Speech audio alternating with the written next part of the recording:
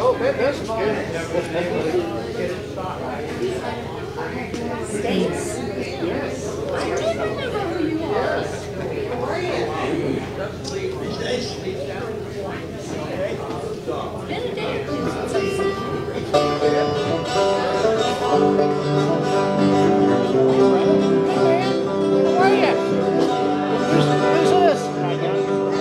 Oh man, he's all decked out. He's ready to go right now.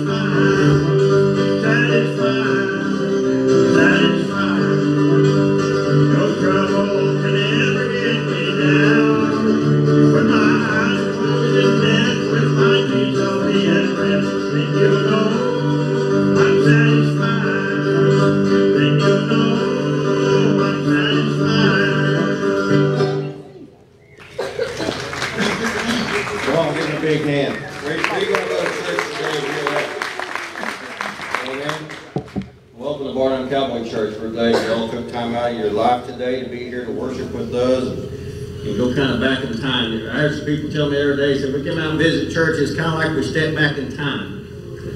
And I said, well, there's a lot of old timers here. Okay, that's probably a move on. But anyway, I'm glad y'all are here today. It's about time. Here's our furthest visitor today. Right here, New York City. Give him a hand.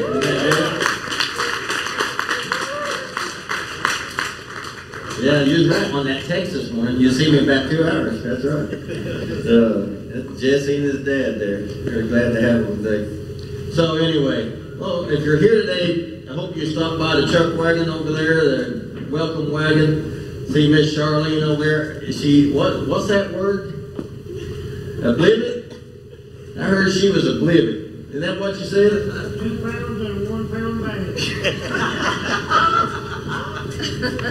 You never know what kind of words you're going to hear at Barnum Cowboy Church. I guess he's saying you're a handful. She's probably the friendliest gal you ever meet. That's why the Lord put her here at the chuck wagon to be our welcome wagon. If you did stop by there this morning, please stop by there so we can get a record of your visit today. And the great thing is that card will go into our office, and our office staff will send a card to you to see how we can help you, see if there's any questions you have about our church, or if you need to make contact with me, the pastor of the church. And that's a great ministry. How many of y'all like that ministry we're doing there for our office? Isn't that a great ministry? So, Miss Kimberly Ann, you do a great job there helping us out with all that. But if you are visiting today, I will let you know there are exits at both ends. I'm supposed to do that every week according to the building code stuff. And I tell everybody, in case Bob sings too long or I preach too hard, you can get out either way. And there are restrooms around the corner down there. Just watch did you all see the stairway to heaven when you come around the corner? It should be white or blue instead of red. I won't talk much about the red. But anyway, it's there to get you out of here. I want to put a sign on it. There's only one way to heaven. And if you hit your head, you may find it. So, you all right, Ron? Okay, I thought he fell down. I thought Ron fell down behind the bleachers. Yeah. Stace, you never know what's going to happen here. It's a lively bunch. So, but anyway, I'm glad you guys are here. Right now, would you stand with me? Let's keep this service going today as we give thanks to our Lord today for Jesus Christ. We do have a lot going on this week. Brother Rick will do the announcements at the end of the service. Right now, let's just focus on how great God is today. Isn't God good? Yes. How many of y'all are glad that you're just know Jesus today? Isn't there's nothing else there. Better? So right now, let's practice our faith as a church, and let's come to corporate prayer. And here in a moment, we'll open up the altars for prayer for healing and sickness, whatever there is, just like James 5. We do that every week. We get ready to do that. If you're visiting, I'll explain that, why we do that. But I'll tell you what, how many of y'all have seen God do miracles at these altars when we pray for people? We've seen God do it, haven't we? I mean, if He says to do it, if you believe God's word, you got to do it. Amen. You all right? So, let's pray. Father, in the name of Jesus, we approach Thee, O Lord, with confidence that we can enter into Your throne room today boldly because of Christ. That, Father God, that we have a high priest who does sympathize with us because we live in a fallen world. But through Jesus Christ, we can enter into Your presence with confidence that You hear us, You accept us.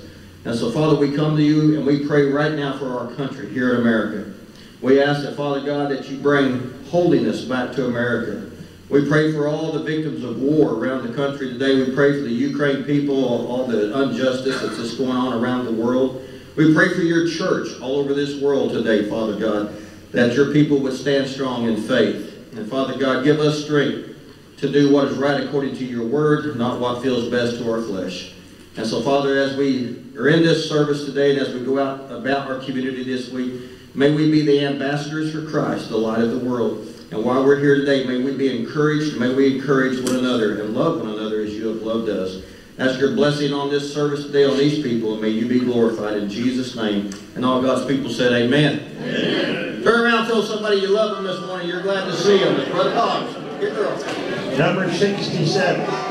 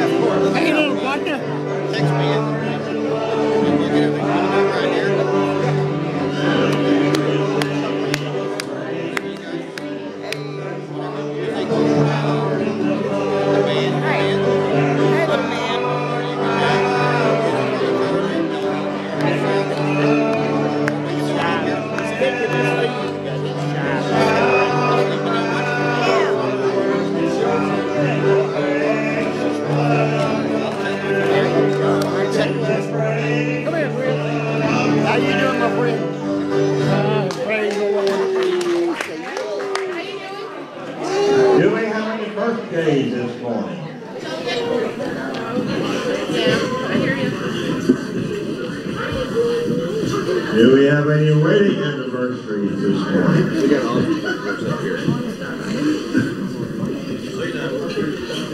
I don't see it. Okay, I guess rain too much. How about number 26?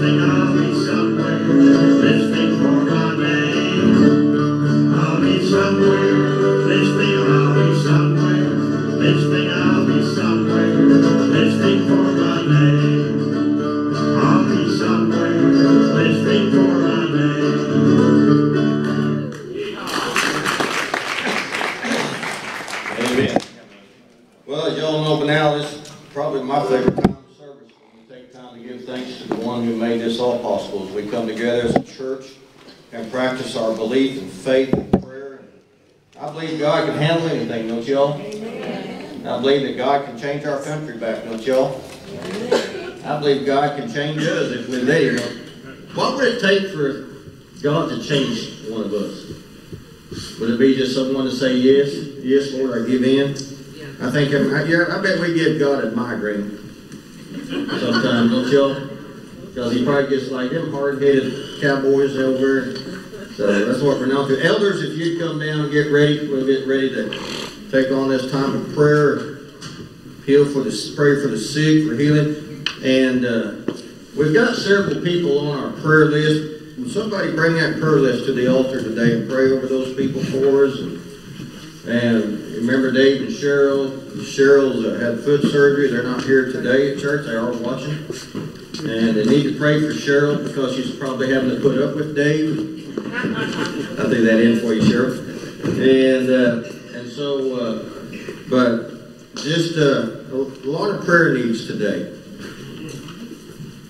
I had an old boy tell me the other day, I said something about, we need to pray for our president. They said, which one?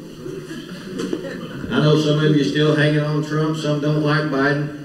But right now, what's in the White House is President Biden. We need to pray for him. We need to pray for, we need to do what the Word of God says. We need to pray for those who abuse us and use us and spitefully persecute, all these things. We need to pray. And so how many of y'all believe in the power of prayer? How many?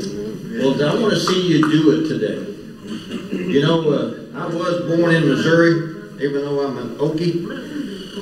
And, you know, we over there will say, show me, right? Show me. Show me that you believe it. Let me see you do something. Kind of like in mules. That mule can jump that fence. Show me. That's how that happens. Missouri mules. So, would you join me in prayer as we come together? We're going to open up the altars and do what James 5 says, that the fervent prayer of a righteous man availeth much. If there's anyone among you who are sick, we are to call upon the elders of the church. They are to lay hands upon the sick and anoint their head with oil, and the prayer of faith will heal the sick, what Scripture says. And so I believe God's Word is true. Amen? Amen. So Father, we come to you today in the name of Jesus Christ, our Lord and Savior. And we're going to practice our faith. We believe that you are the great physician. We believe that, God, that there's nothing impossible for you. That all things work together for those to good for those who love you. And so, Father, we're going to open up the altars. We're going to come and give our offerings at this altar. Some of we may be here today giving up junk in our lives to you. I pray, Father, if there's one here right now that has not received Christ as their Lord and Savior, bring them down, Father. They can do that right now because it's you that does it, not us. And so, Father, move upon this congregation in our obedience to your will, that we pray for one another. We trust you for healing, and we ask you, Lord, for your power, your provision upon us in Jesus' name. And all God's people said, amen. Amen. Brother Bob's going to lead us in amazing grace. If you believe in that grace, you can stand and sing, you can sit. But I'd like to see you come to the altar as we pray and ask God for help today. Would you come? Brother Bob.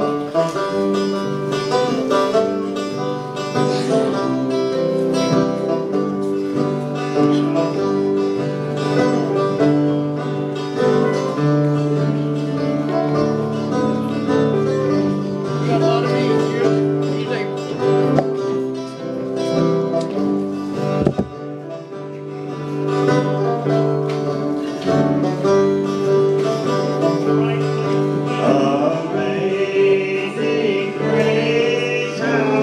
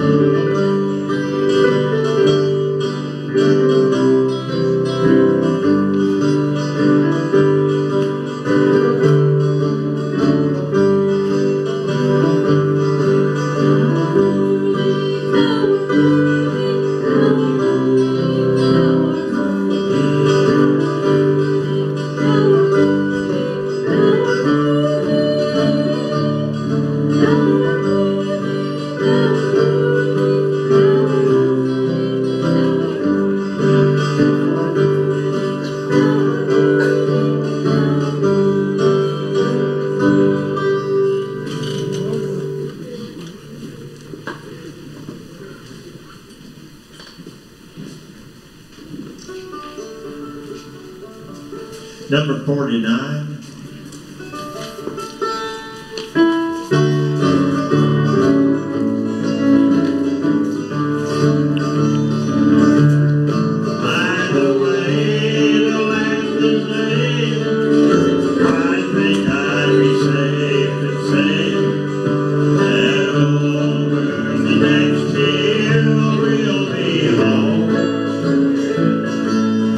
It's a straight and narrow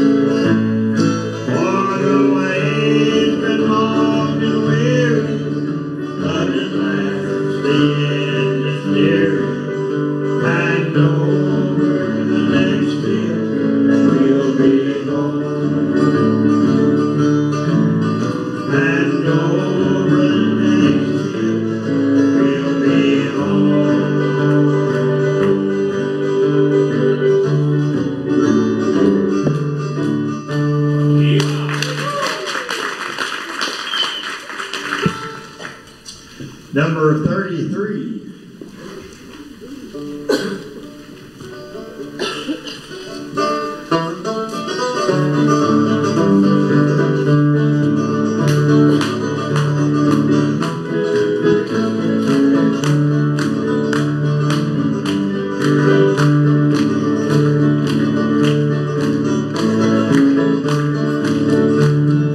Jesus makes my soul 24 hours a day.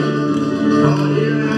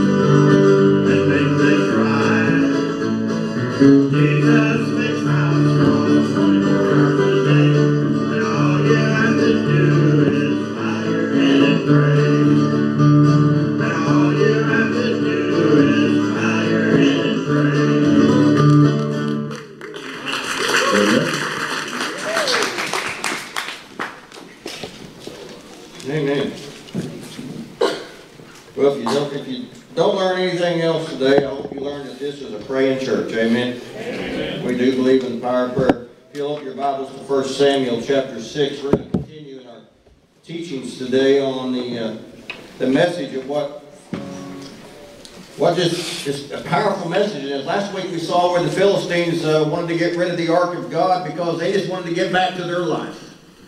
We talked about how many times in our own lives God's presence really gets upon us, and instead of changing and making the adjustments in our lives that we need to be able to stand in that presence with God, we try to figure out a way of escape by kicking God out. And you know, all across the country today we see where people are just trying to get away from the presence of God because they're not willing to repent of their sins. We are seeing revival break out in areas of the world today. All over the world we see a little lights of revival.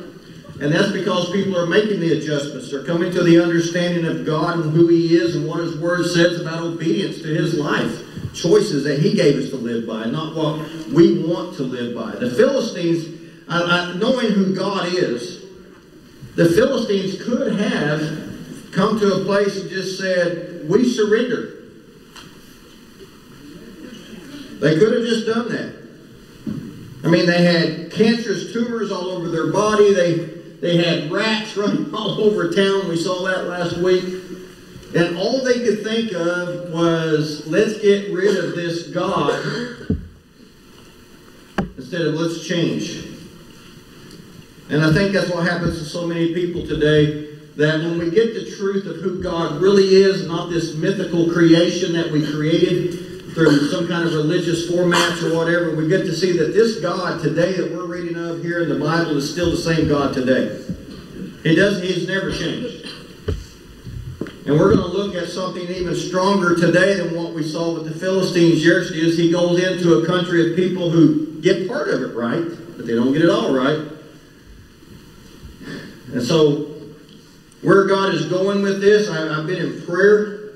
And where we're going to be in this on Easter Sunday. There's a message that's coming right out of this that just goes right along with Jesus Christ and Easter Sunday. We're going to go right down through this. And so right now, my focus is, if we look at chapter 6, I'm going to begin with verse 13 and I'm going to go through verse 20. But I want you to look at verse 20. Because that's where I'm just going to open up with a thought. It says, who is able to stand before the holy Lord God? Who is able to stand before the holy Lord God? Shall we pray? Father, in the name of Jesus, we come to you and we ask that, Father God, that you just give us understanding of your word today. That this is your holy word. It's powerful, it's sharper than a double-edged sword, and it's true. And Father God, you're the same God here as you are today, right now in our lives. And I pray that, Father God, I do you proud today, that the words of my mouth and the meditations of my heart be solely acceptable to you, O Lord, for you are my strength and you are my Redeemer. And we give you all the praise in this house today for Jesus. And it's in Jesus' name we pray and ask it. And all God's people said, amen. Amen. So as we get into this message today, I'm just going to read it. It's like every Sunday you come here, I don't have any notes. I diagram my verses when I read them. I put marks in it, so I've got some little cheat notes. I put little thoughts here about what this word means and stuff. But really, to be honest, to be truthful, I like to be just trying to let the Spirit of the Lord lead me every time we get into the Word of God. So it says, now the people of Beth Shemesh were reaping their wheat harvest in the valley. Now remember what happened last week is that they got the two milk cows, they separated the calves from it. They built this wagon, they put the Ark of the Covenant of God on it, and they sent it out, and they said, watch where it goes because it's going to mean something. They put the golden tumors in it, they put the golden rats in it, thinking they'd be healed. And last week I asked you a question. Did you see anywhere where it says they got healed because they did those things? No. So I don't know if they got healed or not. All they wanted to do was get this presence of this Most High God of Israel out. And I loved it last week as we discovered that they even knew the story of this Most High God of Israel before the Ark of the Covenant was ever built. Because they asked the question, why are you hardening your hearts like the Egyptians did? They knew the story of Moses standing up to Pharaoh, let my people go. And now this very presence that delivered Israel is in their midst. All their gods have fell on the ground, broke off its head and hands, and all they can think about is, let's get this out of here because it's disrupting my way of life. And that's what's wrong with us. Is we want God to do partial things in our lives, but we're not willing to let Him change our lives for His glory. We don't want to change to live honorable. We want to change. We want the blessings of heaven with our feet still walking in hell because we enjoy our sin. And God says you can't have it both ways. Jesus said you can't serve two masters. You can't have sweet water and bitter water in the same fountain. You're either born of God or you're not. A lot of people saying, well, I said that prayer, preacher, and I even got dumped in that tank, but your life hasn't changed. You must repent of your sins. These people had an opportunity. I mean, just think about it. You know, I'm a big Blackaby guy. And I love, you know, I got to spend time with him and Richard a little bit with the mission board. But the thing that I always loved about it is he always talked about the experiences day by day that we can have with God. And I think about the experience the Philistines here had with God. Woo! It shook them up, didn't it? It changed their household. So much, instead of receive it, they rejected it. Some of us in here are probably at the same place. You're rejecting some truths about God because you're not willing to pay the cost for what it is to follow Jesus with all your heart. Every one of us in here want to go to heaven. Nobody wants to go right now. As old Kenny Chesney made millions of dollars singing that song. But are you really going? Have you deluded yourself to the thought of desensitizing yourself to the Word of God by living in sinful ways? You desensitize yourselves to the truth. That are you really going to be one who inherits the kingdom of God? Or you just think that you should because you did something? Well, what about what God's done? I had a guy tell me one time, you know, I've been in the cowboy life for years. And I've met with a lot of rough cowboy guys, a lot of rough characters. And this one cowboy said, well, preacher, I've done this and this and this. And I said, but what has God done? Well, God still has to forgive me all the time. I said, where does it say that He has to? Well, God so loved the world. And I said, you took that verse completely out of context. I said, what about John 14:23? If you all know me very well in this church, that's one of my power verses. It says, and God will love him. Then you look at him. Who's the subject there? The one who keeps His word because he loves God. Does God love you as an individual? Well, do you love Him?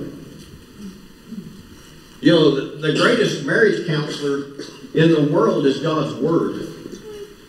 Because I'm to love my wife as He loves the church. Wow. How did Jesus love the church? He gave His very life for it. But do I love Him? Peter, do you phileo? Or Peter, do you agape? Do you agape? Do you love me the way I love you? So many of us want the benefits. It's kind of like going to work for a job and only working half the day and expecting full day's pay. That's the watered down Christianity we have today. Bonhoeffer said it's called cheap grace. And so as we understand these people, what they could have had, now they send it away. It goes to a group of people of God here. They're out there in their wheat harvest and they're out there getting their wheat gathered up.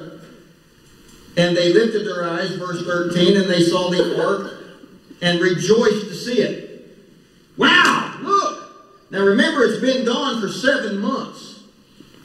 It's been gone for 7 months because of bad choices from Eli and his 2 sons who didn't walk right with God, even though they represented God. But they represented not the God that we know. They represented a false God to the people. Your witness of who you say God is displays to others who they think God is. And when we tell people that you can continually sin because God must forgive you, what kind of God is that? That's not the God of the Bible, because we can actually come back with Scripture and say, should they continue in sin because grace covers it up? He said, God forbid. How can we who died to sin live any longer in it? For the wages of sin is death. See, I've been around this church stuff since 1996 in ministry, and I've seen us go a slippery slope. We'll do everything we can to get you here in the world, but we don't really want to tell you everything. When I was a church planter, I was thinking about this the other day. I told Katrina, I remember something Blackaby taught us. And another guy in church planting with the Kansas Nebraska Association, they said the way you start a church is the way you have to maintain it. Because if you start a church without the foundational structures of Christ, and you bring that foundation in, it turns it upside down and blows it up. But if you start a church on the foundation of Christ, anything that tries to come against that will be destroyed. Because you've got to lay the foundation first. A lot of churches don't put the foundation first. They put the entertainment and everything else down. And then when the foundation comes in, it causes a big blow up and the church blows apart. Because it's not started on the foundation. Well, these people here that see it are supposed to be foundation people of God. Look at verse 14. Then the cart came into the field of Joshua of Beth-Shemesh and stood there. A large stone was there, so they split the wood of the cart and offered the cows as a burnt offering to the Lord. Boy, this looks great, doesn't it? Man, finally. The Levites, oh, here we go, took down the ark of the Lord. You remember how they had to do that? Let's say this is the ark. Of course, it's not this big. They had these ringlets, and they slide the rails in it, and only the Levites can pick it up. So they take it off that cart, and they set it down. Doing everything good. Look what happens. The Levites took down the ark of the Lord and the chest that was with it. The chest was full of the offerings, remember, the rats and the cancers, the sores, in which were the articles of gold, and put them on the large stone. Then the men of Beth-Shemesh offered burnt offerings and made sacrifices the same day to the Lord. So when the 5 lords of the Philistines had seen it, they returned to Ekron the same day. These are the golden tumors which the Philistines returned as a trespass offering to the Lord. One of Ashdod, one of Gaza, one of Ashkelon, one of Gath, and one of Ekron. And the golden rats, according to the number of all the cities of the Philistines, belonging to the 5 lords, both fortified cities and country villages, even as far as the large stone of Abel, on which they set the ark of the Lord, which stone remains to this day in the field of Joshua of Beth-Shemesh. So it looks like everything's great. Then, there's that word. After all this happened, something took place. That's what then means right here. Then, God struck the men of Beth-Shemesh because they looked into the ark of the Lord. He struck 50,070 of the people, and the people lamented because the Lord has struck the people with a great slaughter. This God of Israel is terrible, isn't he? Everywhere he goes, he kills everybody and he causes problems.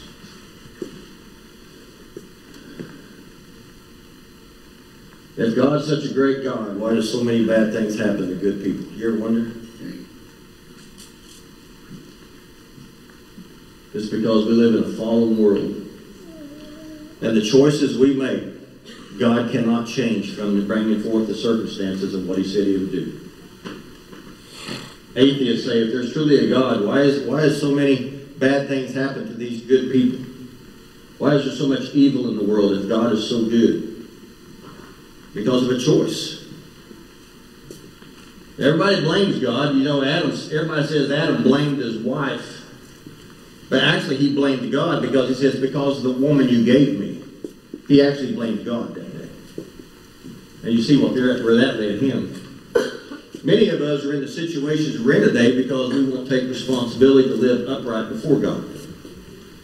We don't believe that we have to obey God. We believe that I've been saved because I said a prayer. There's no magic potion words in prayers. There's only God and repentance, and you've got to come to him with a broken heart and a contrite spirit. Psalms 55 talks to us clearly that that's the sacrifice that God is looking for, is that broken heart and that contrite spirit. He wants you to come to a place and humble yourself to His feet and break yourself. Let Him break you. You're completely down to Him. And cry out that sin and allow Him to fill your heart with the love that He has that surpasses all that understanding that you're fighting all the time. You're fighting every day stuff in your life because you just don't want to give up. You know, I trained horses for years, and training horses is just like pastoring a church. And you know what? Some of you just need the round pen bigger and longer than some. But the first thing a horse does when you put it in the round pen, he looks to try to how to get out. And as you work him and disengage his hindquarters and you try getting him to give you two eyes instead of two heels, God does the same thing with you. He's going to do things in your life to try to get you to look at Him instead of turning your back to Him. Because we turn our back to Him because we don't want to see the truth of our own selves. Because when you look in the eyes of the Lord, you see yourself in the reflection. You see what He died for. He died for sinners. And we are sinners that need to come to Christ. And until we come to Him with all of our heart, halfway's not going to get it. See, they got half of it right here. But like us, we try to get into a place, I look at this, and there's so many things I could go with this. About how men take positions that they shouldn't. About how men take ministries that they shouldn't. You shouldn't have took that ministry. There's things that we do that we shouldn't do, that you're not called of God to do, and we do nothing but cause more problems sometimes in our own lives. We try to take shortcuts with God. We try to do this because of God. We tell somebody something different than what God says, and God says, I can't tolerate that. But the one thing I see, when they opened up that ark and looked into it, God said no. And the choice of these few men destroyed over 50,000 people's lives. Do you ever figure the choices we make, what it does to our families and people around us?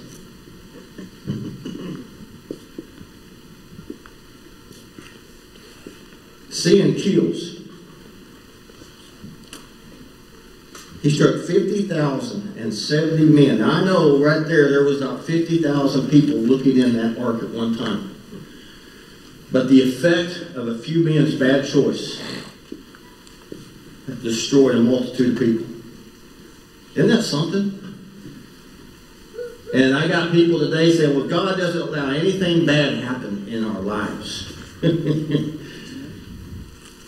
God didn't open the ark. They did. You're trying to look into things maybe that you shouldn't right now with God because you're not ready for it. You're trying to say this or do that. Maybe you're not ready for it. And maybe the reason you're not happy with God is you haven't done the one thing required of God. Is repent. And truly open your heart just to Jesus and not to church. I see people think the church can help them. I've been doing this a long time, and some of you in here know what I'm talking about. Some people come to a church so that the church can take care of their problems. You still haven't found the Lord yet. And I hear people say, well, I'm not going to church because it's got hypocrites in it. Amen. We're all hypocrites because there ain't one of us in here perfect. We all want to do the right thing. Amen? Yes. But at times we don't. Thank God for Jesus and His mercy and grace. You see, the great thing of the Christian life is not that I'm better than anybody, but I have a Savior that's better than anything. And that Savior can help me. Even when I fall down, He can pick me back up and get me back on the right path. Amen? I've done it. I've failed. Even as a pastor, I have failed God, but there's a God in heaven who loves me, who has a purpose for me. And just like Job, just like Noah, just like Jonah, guess what? He's got a fish. He's got a problem. He's going to come in and wake us up. I love the story of Jonah. When Roy and Melanie was here for the spring roundup, he was really talking to me about Jonah. And I said, well, you know that them Ninevites, they worshipped a fish god. No. And I said, what do you think he spit old Jonah out there on a fish? I said, couldn't you see them people out there on the beach worshiping them fish gods, and then this fish comes up and burps real big? And this dude walks out with seaweed in his hair? That's like Shazam, Bubba. Did you see that? They got down. We're going to listen to this dude. God has a sense of humor. You know? I remember the first time I saw a guy preach on a horse, I said, now that's cool. And then what happened in my life? I've been all over the country preaching on horseback.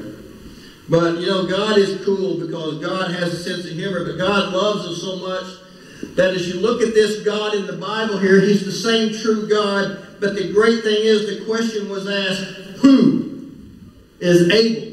Those people are sitting there saying, this is devastating. And this is what lack of understanding does. It kills. It destroys things. Because we do things not knowing what if we should do it sometimes. Because we don't know God really.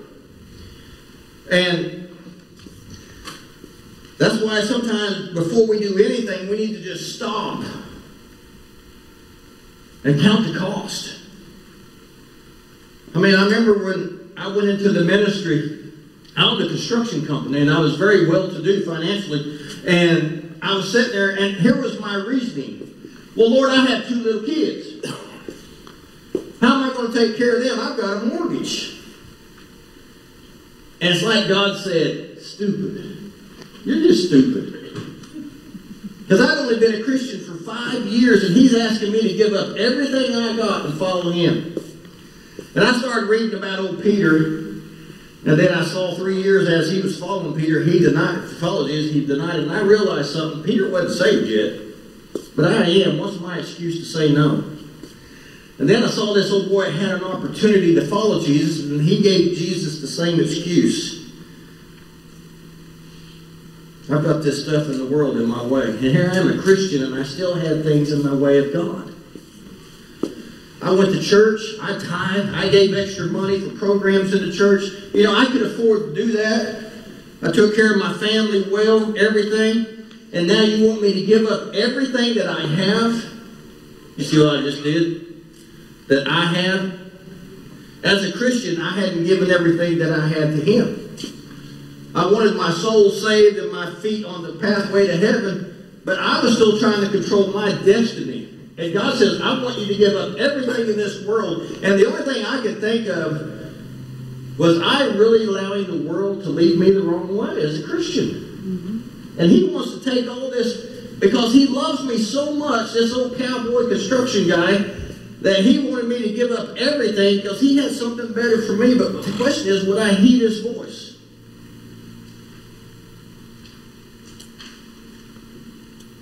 See, we're all sometimes at this same place these guys are. The curiosity of whether or not I should peek into something with God, I should or not. Should I do what He said? Should I go against it? They were told not to open that. That's right. But they took a chance. Thou shalt not tempt the Lord thy God. And as we look at this today, so many of us, you're taking chances that are going to lead to death. Romans 6:23 says what? For the wages of sin is death, but the gift of God is what? Eternal life. I've been doing this a long time, and I'm an evangelist by calling. I'm a pastor where God sends me to build churches, strengthen churches, encourage churches. But my heart is evangelism. I love to travel, and as you know, my Windmill Cowboy ministry I'm doing 5 crusades this year. I'm going to Harrison in May, and I got some other places want me to come and preach and encourage their churches. I got singing groups going with me. We're going to go out there and preach the gospel. But God's telling me to preach to the church because the church has gone astray. God says we have built a church in the image of man and His ideas, and we have missed the church, the ecclesia, the assembly that Jesus created, that hell cannot tear down.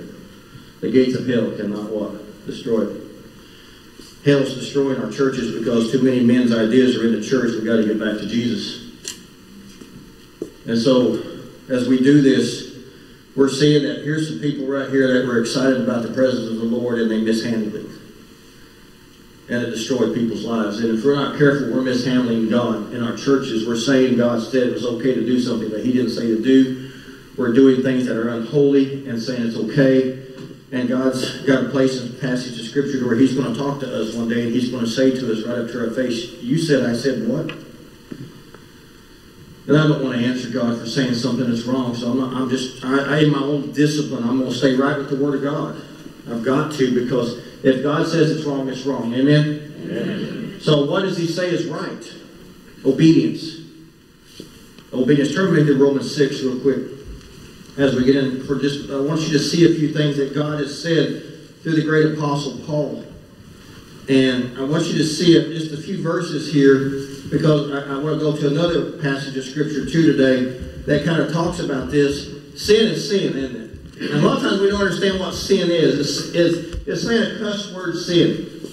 I've heard a guy say, I don't take the Lord thy God's name in vain. I learned a long time ago, this may shock you if you're maybe immature Christian today, but saying GD, I thought was a cuss, but I found out in seminary it was a prayer.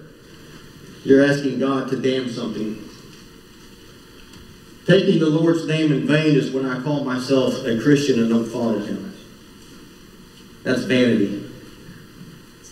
Saying that you're going to follow Jesus and you get everything else in front of Him. That's vanity.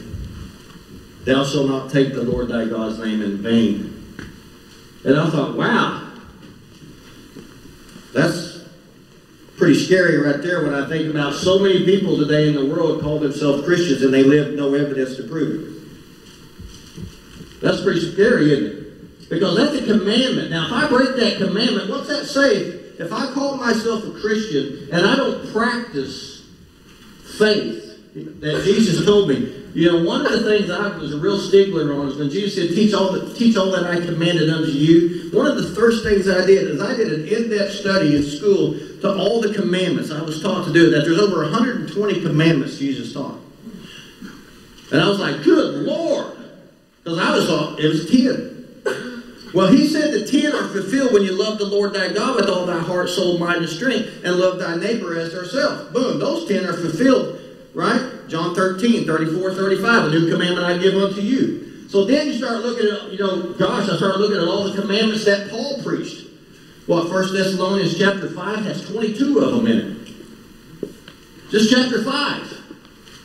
And you'll remember when we did some of those studies here on Sunday nights, and you all were like, my gosh, you started finding all these teachings that Paul and John and Peter came back and said, these are commandments of the Lord. If you do them, you'll be a good minister. He told Timothy that, right?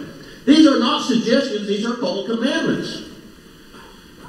And that's why you go to church, is your pastor and your teachers in the church are to equip you. As Ephesians 4:11, you've got that office there.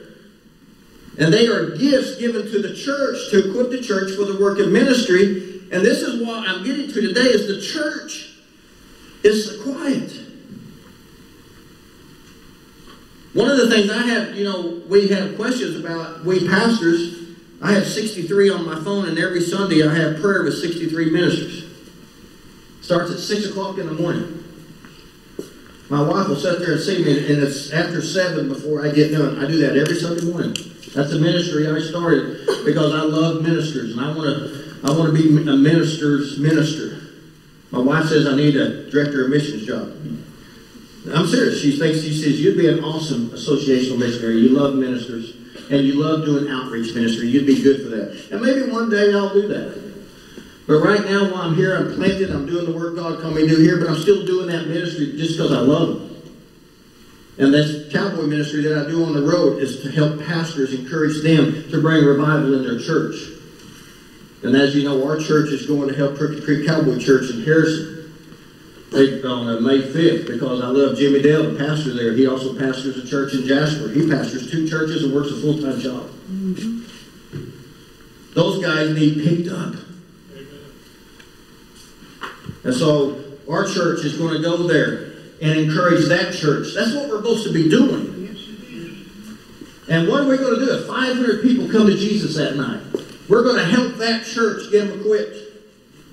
I mean, that's what we're supposed to be doing. And so, as you look at the problem that's holding us up in our own individuals' life are the sins that we're tolerating and saying it's okay. When Apostle Paul says, what shall we do? Verse 1, shall we continue in sin that grace may abound? He said, certainly not, or God forbid.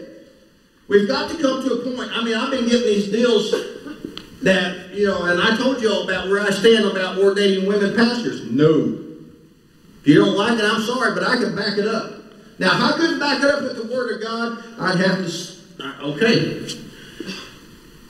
But none of you ladies can be a husband. Well, I think today you can if you want to be. I don't know. It's kind of weird. Stacy, we got to have a talk on this one. Do we have to change our theology here? Never mind. That's Brother Stacy. He's our associational missionary. Welcome him here today with us. Amen.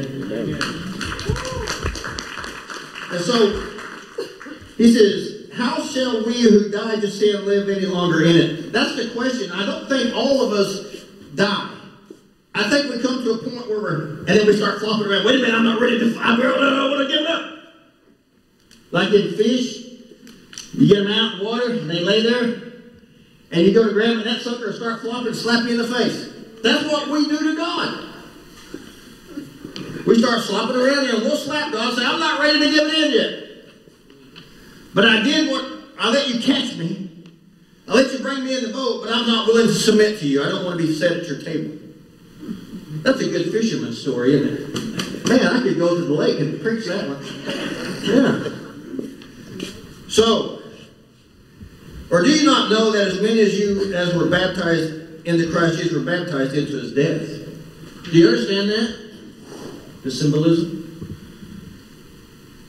I've died with Christ. It's no longer I who live, but Christ who liveth in me. Now, it's a good thing that we don't have to quote all that while you're underwater, because if we stuttered, you might drown. But you've been raised to a new life. Look what he says, therefore we were buried with him through baptism into death, that just as Christ was raised from the dead. Amen? Okay, he was raised from the dead by the glory of the Father. Even so we also should walk in newness of life. Amen. For if we have been united together in the likeness of his death, certainly, guys, look at that word, certainly.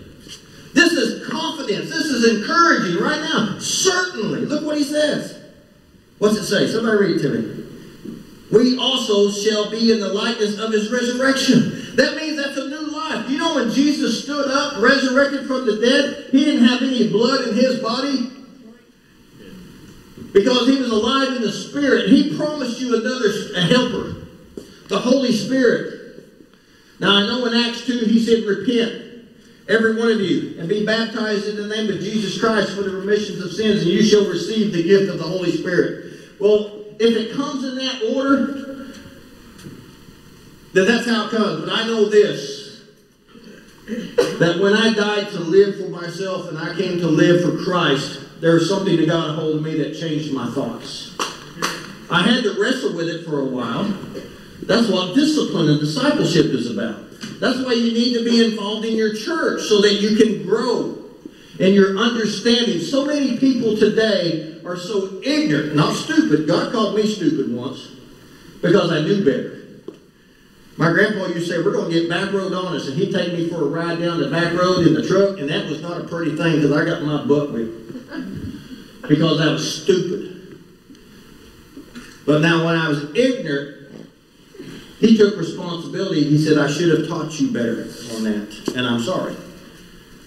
And I took that to my children. I'll tell them, I said, this is what we're doing, and this is what I expect from you. And here's the thing. If you don't do it right, you're going to get your butt whipped. Do you understand? Yes, sir. Because they knew what was expected. They knew how to do it, and if they didn't, they knew to ask. I mean, y'all are afraid to ask God sometimes, because I heard a guy say one time, the stupidest thing I've ever heard, it's better to ask for forgiveness than permission. After about 3 times of my butt getting on fire by Grandpa, I learned that was suicide. And I've learned from God that I don't even, To me, that's disrespect. That's disrespect. If I know to do something right and I don't do it thinking I maybe I could get away with it, I'm a liar. I'm disrespectful.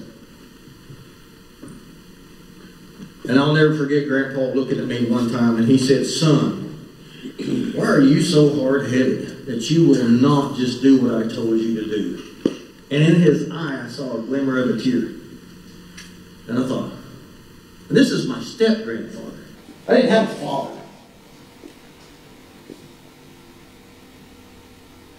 My step-grandfather did nothing with us.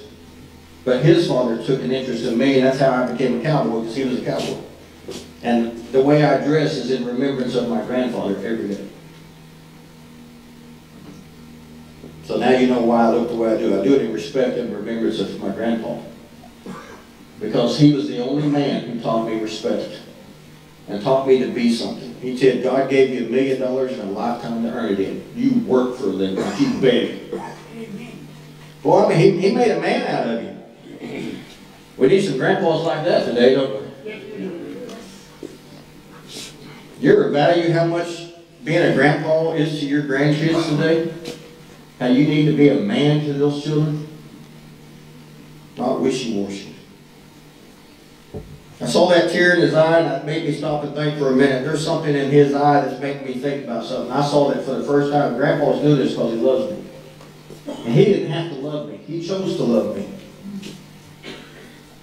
And then when I came into a relationship with the Heavenly Father at the age of 28, 1991, April 28, 1991, I found a Heavenly Father that loved me enough that He gave His only begotten Son for me, and that whoever believeth in Him shall not perish but have everlasting life. And I realized for a moment, I want that everlasting life. I don't want to die and go to hell, do you? But then I had to come back and I had to look to God and I had to say, well, God, okay, there's a way that you say is true, but there's a way that so many others say that are true that are not true. I need to know the truth. And you know what He did? He put me in a good church with a good pastor. And that was the very church that God called me from the pews to the pulpit in. That's the very church that sent me to Bible college. That's the very church that sent me to seminary and paid for all of my schooling, and I interned in for 3 years. That's the very church that ordained me in front of 54 ordained men. I had it. Woo! What are you talking about? That was a strict church. Dr. Coppinger, a seminary I was going to, led the charge of my seminary, or my ordination. And I'm going to tell you what, that was not a more glorious event. I remember that March 17, 1999, because the day that I felt the Holy Ghost come upon me like nothing before. I saw men of God praying over me, and it changed my life. That these men of God stood for something. And they were not going to send me to pastor a church if I could not be approved unto God through their understanding of who God truly is.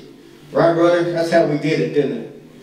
And then I meet a guy the other day that says, oh, we don't worry about those ordinations anymore. I said, I do. And when I'm gone, you younger folks, you better not let someone in here that hadn't been approved. Right, Brother Stace? You see any of that problem today? Not too bad it does, right? But that's the key. And I'm leading all to this. They looked into that ark because they thought it would be okay. And a lot of us are allowing things in our lives because, oh well, God understands. 50,000 people died because a few men said, oh, it'll be okay, let's just go ahead and do it. And that's what's wrong with church. We've all got to come in one accord and say, well, this is what the Word of God says. In verse 23, he says, for the wages of sin is death, but the gift of God is eternal life in Christ Jesus our Lord. Now turn with me to Hebrews real quick. Hebrews chapter 4.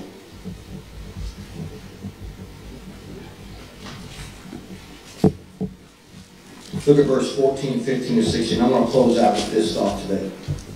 The question is, who is able?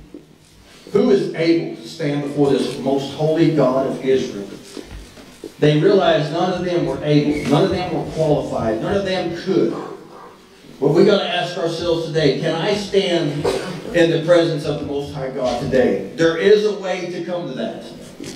And this verse gives us a little bit of an understanding of that as we look kind of dimly into it. It says in verse 14, seeing then that we have a great high priest who has passed through the heavens, Jesus, the Son of God. Can you say amen to that? Amen. Oh, come on. Can you say amen to that? Amen. Jesus, the Son of God. Say that with me. Jesus, the Son of God.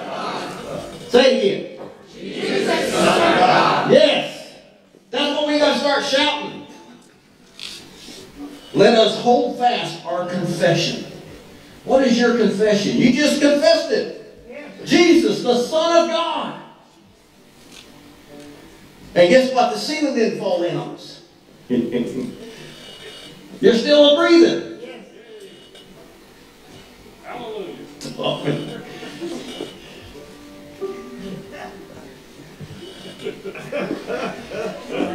Sorry, Bob. Got an intermission here with Tommy.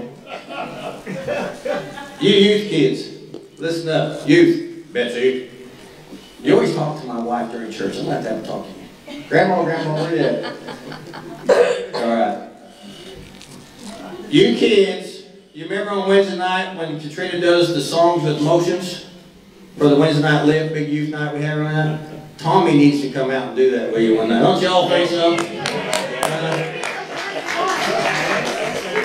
Brother Stace, one Sunday morning we're doing music. Tommy's up here doing motions. And I said, hold on, Bob.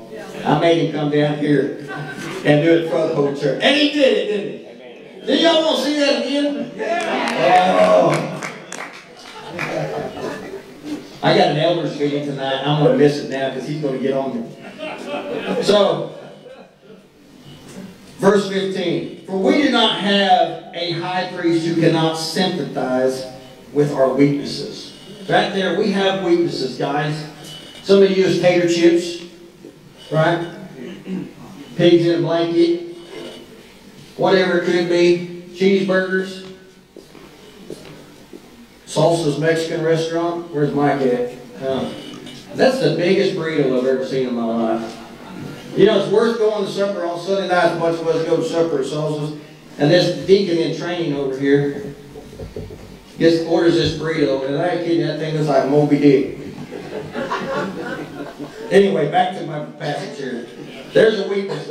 Jesus sympathizes with you, buddy, because it looks like it hurts as you eat that big thing. Dave Nelson will be amening that one, I know. But was in all points tempted. Now I'm going to stop here. Look at the word. Jesus was tempted, wasn't he? I was listening to Charles Stanley early this morning before I did my prayer time.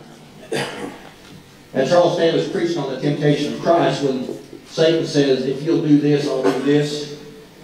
He brought out a very cool point. It didn't happen until he spent 40 days in conversation with the Father. Then Satan showed up. I want you to think about that. Satan's clever because he hadn't had anything to eat. He finds your weakness.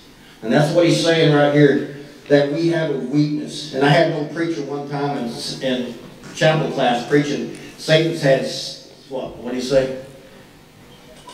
2,000, he said, no, I think it was 6,000. He said, Satan's had like 6,000 years to get ready for you.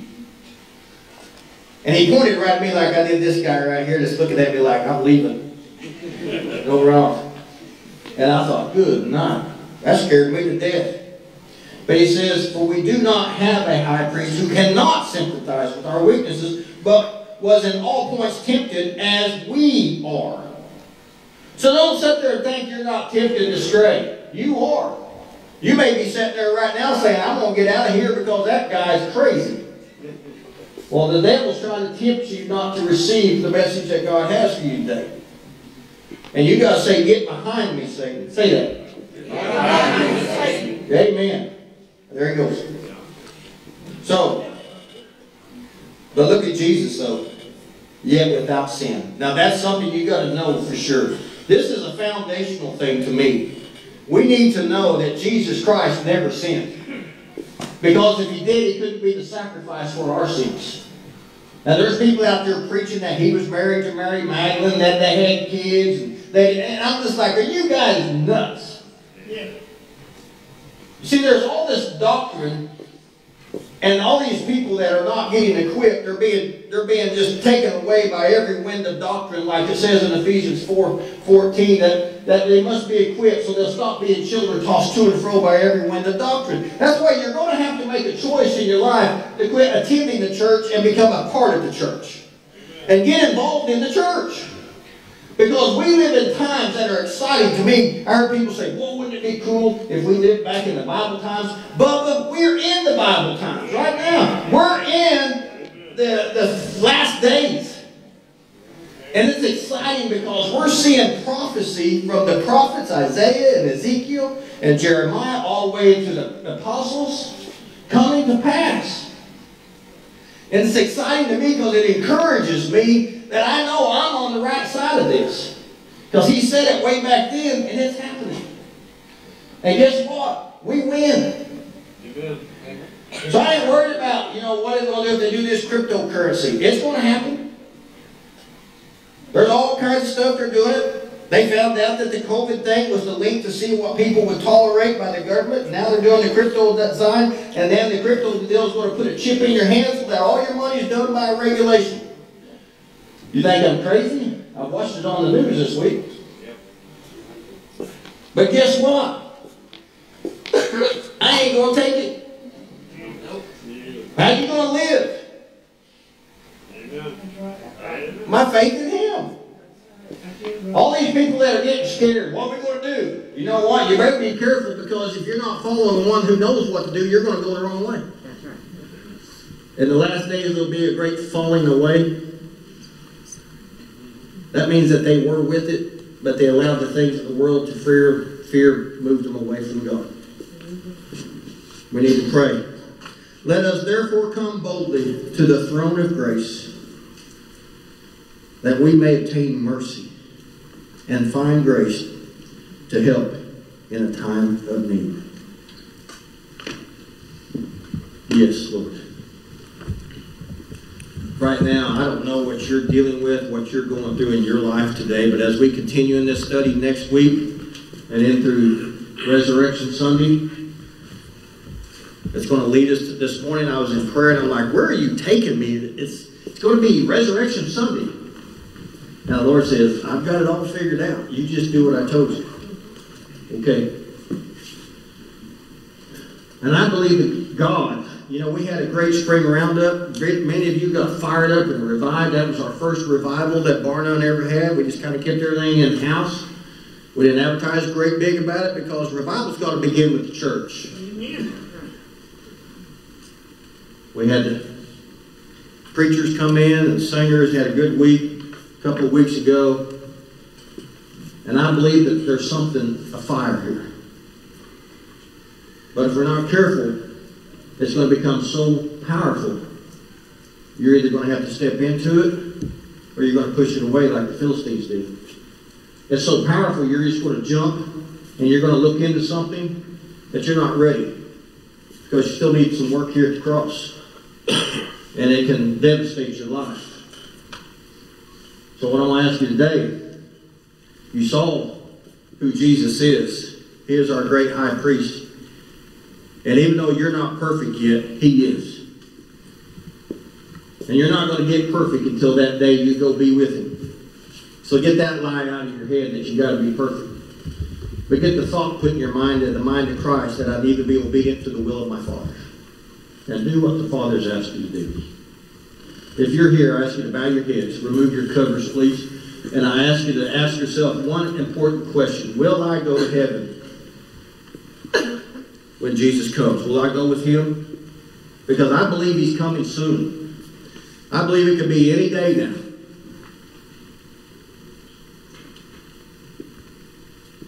Are you really going to go? Are you willing to gamble and bet your life on a decision you made years ago? Can you look back at your life and see fruit that can only come through a relationship with God, of the Holy Spirit? Are you witnessing to people? Are you sharing Christ with people? Are you telling other people about Jesus? Or are you just a church attender? You're just a spectator, not a participator. You need to find you a church home, and you need to get focused, and you need to say, today I'm going to start out right. And don't let the devil sit there and shame you today and say, you know what, you're not worthy. None of us are able to stand before this Most High God that we saw today. But through Christ Jesus, the Lord only, can we enter in, because of what He has already accomplished on that cross. And if you've come to the cross of Jesus Christ and you've confessed your sin before Him, and you've asked Him to forgive you of your sins, and plead the blood. I talked about this. You plead that blood. You, oh Lord, cover me, cleanse me with the blood of Jesus, and make me white as snow. I surrender my life to You to serve You all my days. Come, Jesus. Come, save me now. Deliver me. I will follow You. If you need to do that today, right there where you sit, just raise your hand and say, Dusty, I'm ready to take that step for Jesus today. I'm ready to be. There's one. Is there another? Is there another here today? You're ready to take that step. And you say, well, Dusty, I done prayed that prayer. I'm asking you, are you ready to take that step to get serious and follow Jesus? Not join our church. I'm talking about following Jesus. Is there another? Anyone else? There's one that's raised your hand. Anyone else around the room? You're ready to make a decision today for Jesus. Okay. As Brother Bob starts playing, this is our invitation here today. Maybe you are a member of this church. Maybe you're looking for a church you want to join. These altars are going to be open. And you come. And you talk about what you need to do. Right? You need to turn back to God. You need to get some things worked out. You come. As Brother Bob leads us, you come right now. Whatever you need, just come and pray.